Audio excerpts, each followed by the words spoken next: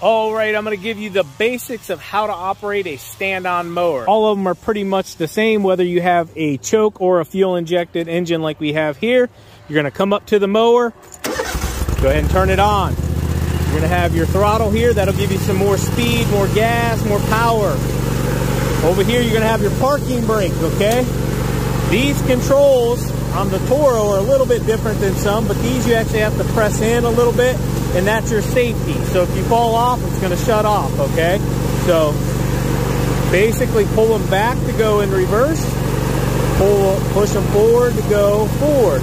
Now turn a little bit. You're going to want to give the left one a little more momentum than the right one. Same thing going backwards, and same thing going the other way.